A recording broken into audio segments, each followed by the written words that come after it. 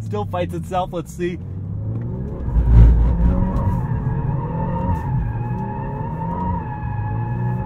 Drift mode, ESC off. That's the answer. Hey crew, I've got the key to that 23 Volkswagen Golf R. And we are gonna take it for a drive. I'm sorry, I had to. But first, let's check out how it looks on the inside and outside. The only styling changes for the 23 model year come with the 20th anniversary edition that brings like special badges and puddle lamps. We don't have that. So the standard Golf R gets an R logo beneath a blue accent and illuminated light bar connecting the LED matrix headlights with LED DRLs and turn signals. Those are above gloss black pieces with functional ventilation, and these little winglets here look like it's feeding the mouth when you take a look at the front. This one is painted in Lapis Blue Metallic, and the color really pops in the sunlight here on a cloudy day. Still looks good. At the side, the Golf R gets a set of 19-inch machined alloy wheels and a two-tone finish, wrapped in Bridgestone Summer Performance tires, 235 section front and rear. Within those wheels are upgraded brakes, drilled and slotted rotors, sized 14.1 inch front, 12.3 inch at the rear, clamped on by these blue painted brake calipers. More R logos on the side, matte silver mirror caps, and stepping back to look at the profile, it's a shape we are very familiar with at this point, and I love the classic proportions. I like the extended rear spoiler at the back as well, helping distinguish the R from the GTI. LED taillights are here with LED turn signals. There's another R logo in the center. You get a gloss black diffuser and 4 chrome exhaust outlets. Considering what Volkswagen is clearly going for with this vehicle, a more mature contrast to the boy racery hot hatchbacks, this is a 10 out of 10 for me. It looks premium while still having the spicy details. My question for you, is the design too modest for the performance? Let me know in the comments, and let's check out the interior. Opening up and looking inside at this black leather interior with blue leather accents around the headrests and this carbon fiber style weave thing around the seat borders. The rear seats are heated as standard, and there are blue details on the carpeted floor mats. On the doors, hard plastics up high.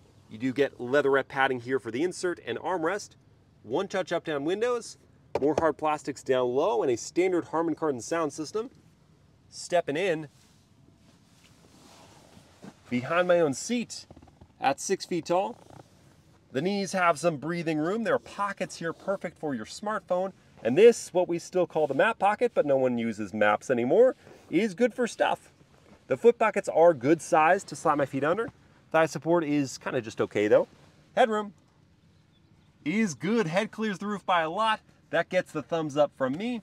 There are air vents in the middle, plus a third zone of climate control with 2 USB-C ports down low. The draft shaft dump is big but not insurmountable. And while I wouldn't necessarily recommend this for a long haul, you could fit 3 full-size adults in the second row, maybe just to get around the corner for lunch with your coworkers. If you don't have a middle passenger, then there's an armrest that comes down with leather padding and 2 cup holders plus a espresso holder. Not really sure what that is. Let's check out the front. Door close noise. Sounds well built. The front 2 doors have smart keyless entry. The front seats are more heavily bolstered than the backs, with these blue accents and that carbon fiber styling coming up the side. Our logos on the seat backs, perforated seat centers. The front seats are both heated and ventilated as standard. The driver's seat gets multi-way power adjustments and 3-position memory. The passenger seat gets a hybrid setup of manual and power adjustments, and both of those are beneath a standard power sunroof. The foot pedals have aluminum accents, and you'll notice this car has 3 pedals because we've got the manual gearbox.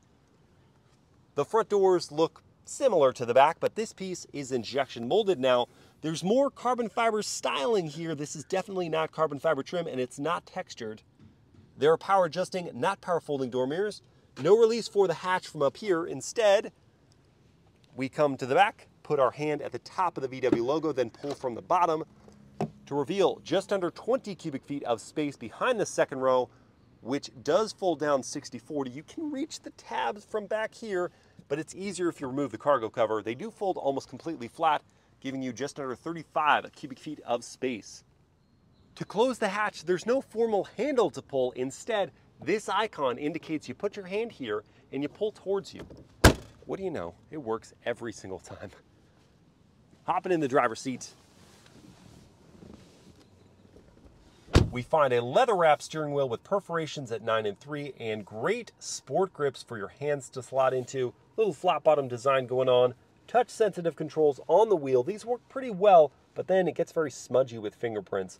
Driving aids are on the left. On the right, we find reconfigurations for your digital gauge cluster with quite a few different views to choose from and further customizations of what's going on the left and right hand sides of the screen.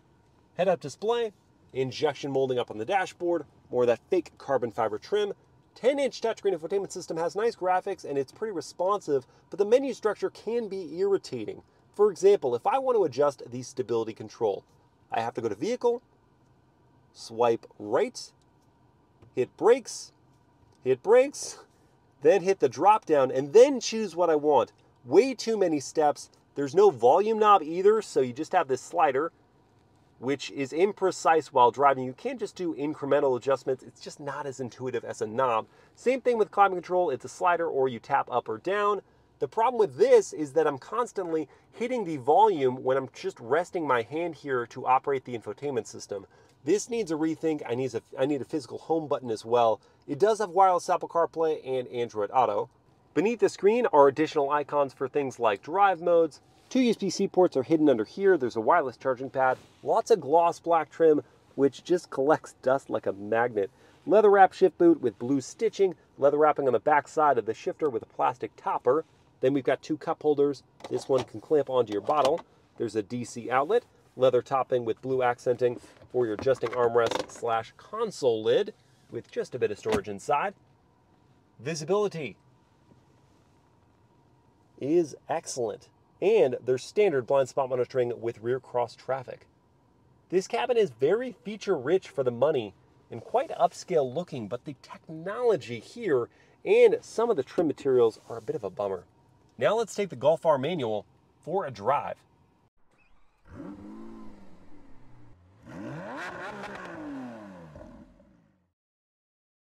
All right, let's fire it up.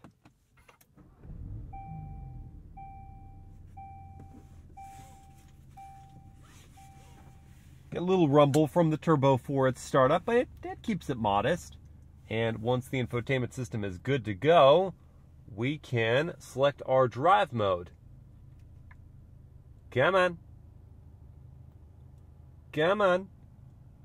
I'm not going to cut any of this. I want you to see how long it takes. All right, now we're good. I'm going to go into comfort. There we are. And down goes the e-brake. To go into reverse, press down on the gear selector over and up to the left. That brings up a high-resolution camera system. And you've got another angle here, the ultra-wide view. I love this view. You can see what's going on around you. Into first. And we will begin with a turning radius test. Wheel fully cranked.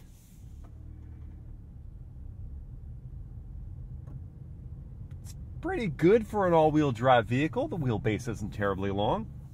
Turn signal sound. It's a little loud. I don't mind the tone at all, though. And the world-famous horn test. Ooh, what in the name? It was so loud inside the cabin and really high-pitched.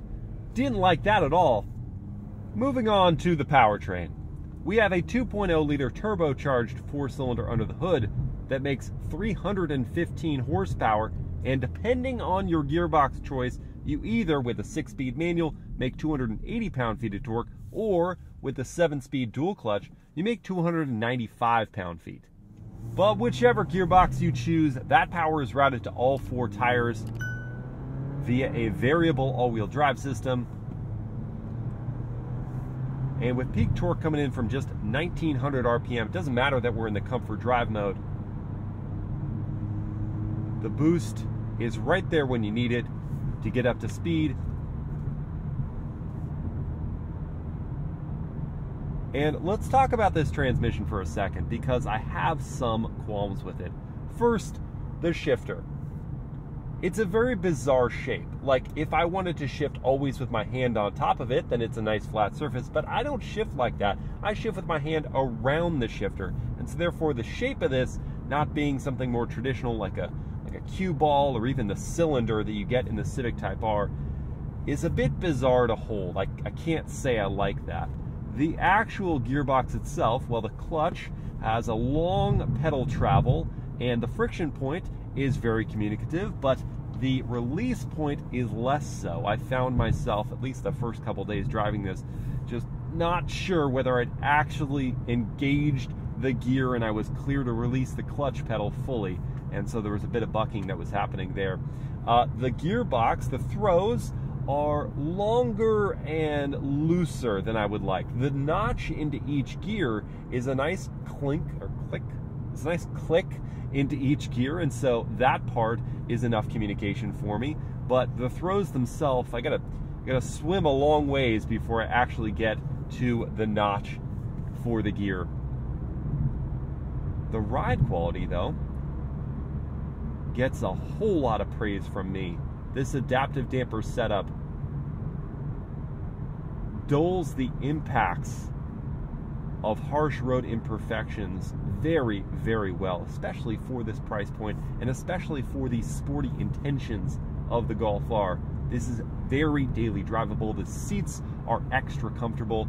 I had a 2.5-hour stint behind the wheel driving from here to Palm Springs, and I was no less fatigued from the start to the end of my journey. And as the speeds pick up now here on the highway, listening for the NVH level,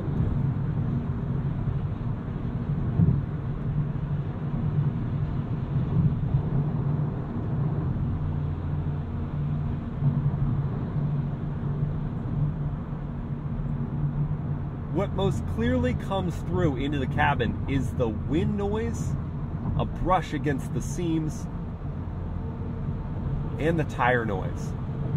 There's a constant hum there. Neither are at a level that's anywhere close to intolerable. And when I think about the Golf R compared to the Civic Type R or the GR Corolla, it's still quieter in here.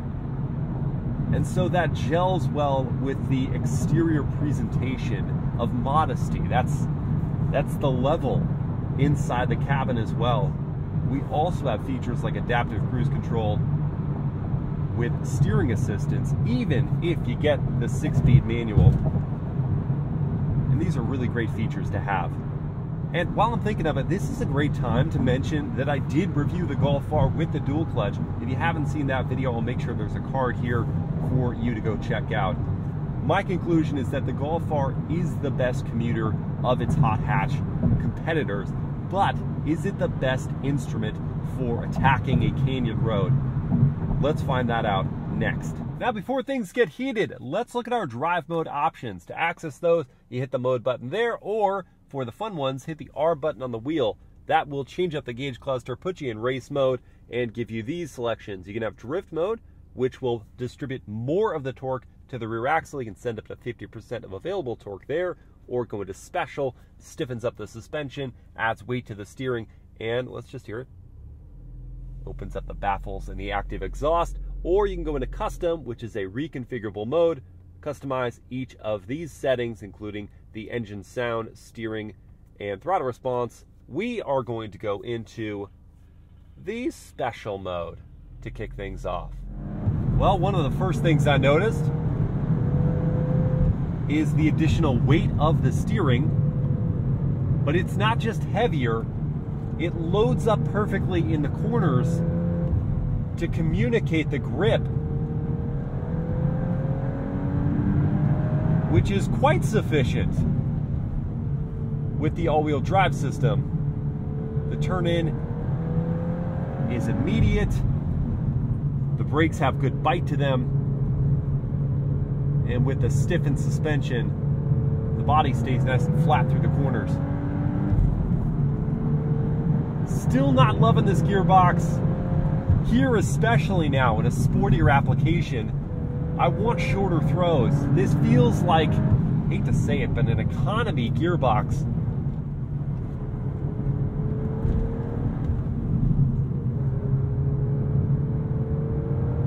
Otherwise, this is really fun to drive this car.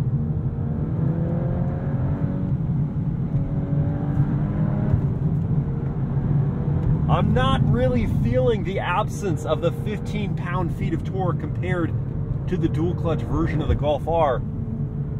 It's got plenty of poke out of corners. The ELSD up front can distribute that torque very well. And there's no torque steer anymore. It's a variable ELSD. So it's not just all the power to the tire with grip.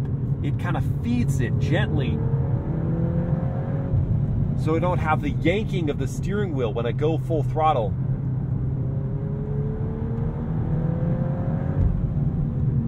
The overwhelming sensation here is just one of smoothness. The Golf R is very in control of itself.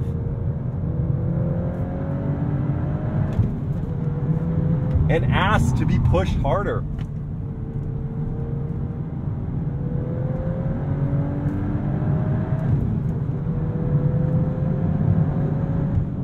I like hearing more of that Turbo 4 as well. The note isn't one of complaint.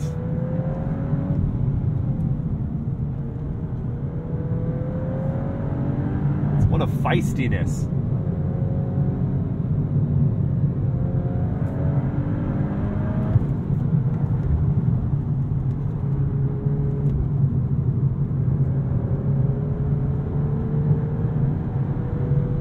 You know what I would really appreciate is the option for rev matching. I thought about this in traffic, thinking about how, man, if there was a way for it to auto blip the throttle and rev match those shifts, I wouldn't need to do that when just moseying around. And here, in a canyon environment, I would like the option to turn it off to practice the blipping of the throttle myself, the heel-toe shifting. But it would be nice if it was available if I wanted it on. You don't get that. You're doing it yourself. Getting back to some praise for the Golf R, the neutral handling. It does not feel like it's really desiring to plow the nose. It'll do it if you misuse the car in a corner. If you just crank the wheel and map the throttle and hope that it'll sort itself out with neutral handling, it's not going to work that way. But if you work around it, if you do a bit of trail braking, or if you can just gently massage your way through the curve, then you can rely on the torque vectoring system in the back to distribute up to 100% of the 50% max available torque side to side. So we'll bring the back end around as you lay in the throttle to help you exit the curve with the right amount of rotation.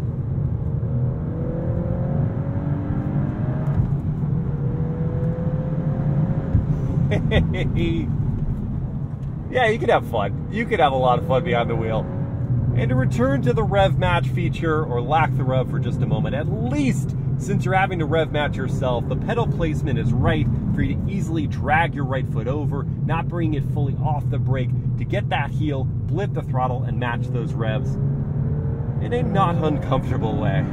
Moving on to a demonstration of real-world 0 to 60 performance in the Golf R manual. I've got my race box set up here, and stability control is in sport because when I had it fully on, it was robbing power with every gear change. So into first, revving it out.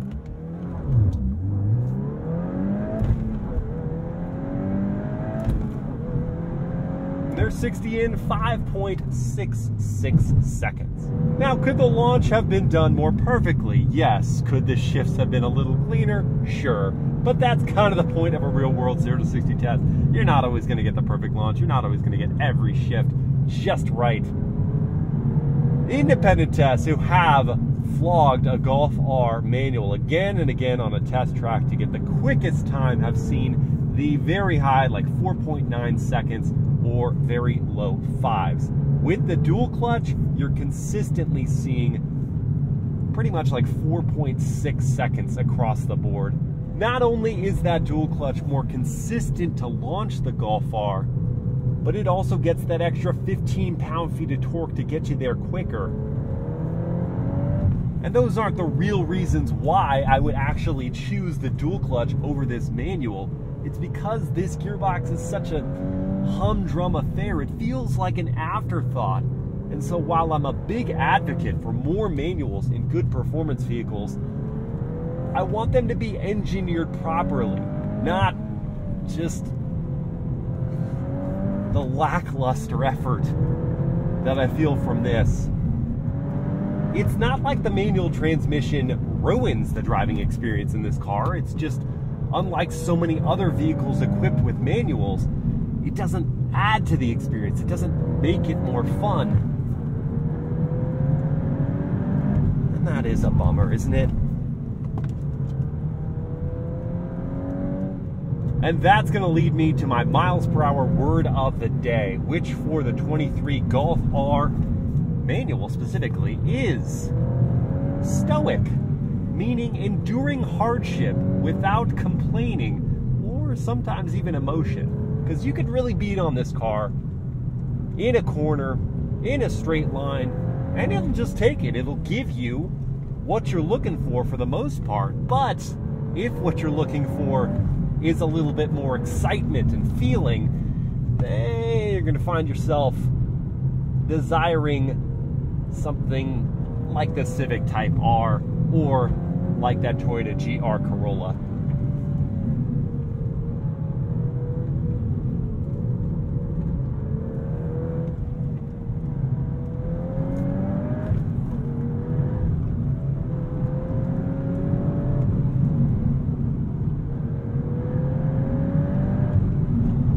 Still a smile on my face though. And let's see if we can't turn that smile into something more with drift mode. Activating it here, that's going to put the stability control in sport, which it actually already was before this. And first we'll try it like this before we fully switch it off to see if the system knows what it's doing. Just kind of ham-fisting it, not expecting a whole lot from this front-wheel drive biased all-wheel drive system. Okay. Yeah. Okay, at a certain point it just wants to cut the power because it's not rear-wheel drive. But okay, that's like that. Now let's try turning off this system. Way too many steps once again. All right, ESC is fully off now. Let's give this a shot now.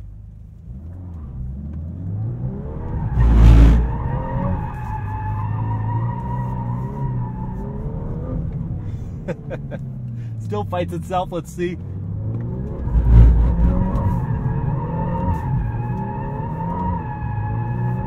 Drift mode, ESC off. That's the answer. That is the answer right there, folks. Yes!